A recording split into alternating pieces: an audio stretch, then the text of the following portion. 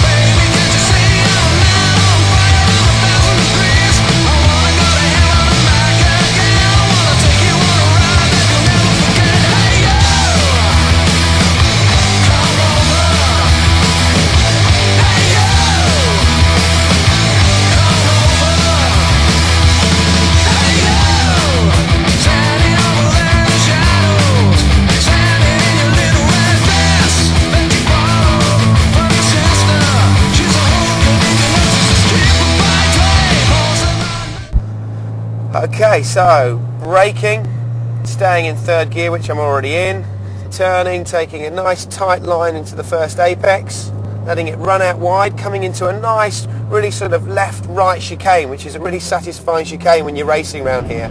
Then you've got a long sweeping right-hand bend, which leads into a very tight, tricky chicane, which is very, very tricky. Keeping it on the same steering lock, over one curb, over the next curb, and letting it run nice and wide on the way out. That I would have thought would be a really tricky bit for the competitors, getting that nice smooth curve around the long right-hander and then getting it perfect for the chicane. Staying on the right-hand side of the straight because the circuit just kinks around to the left, braking up into Tower Bend. Just giving the throttle a little blip. Having quite a late turn, squeeze the throttle in gently. So I've turned in too early there, just slightly. Exiting wide. Right, now coming up to a really challenging bit, the Jim Clark curves. This is really, really big, ballsy stuff, this here. So you've got to go left, tight to one apex, right, tight to the next apex. You've got loads of runoff on the left, but it's really tempting to use that, but really you shouldn't. Braking, off the brakes, clip the next apex,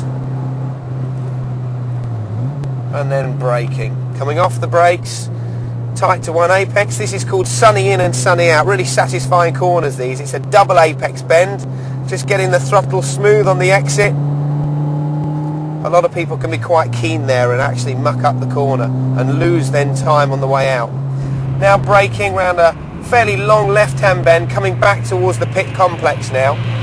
So sort of slightly to the middle of the road, keeping it to the left and braking into a sharp right. Staying on the brakes as I turn, just slightly, letting it run out wide and brake into a sharp hairpin.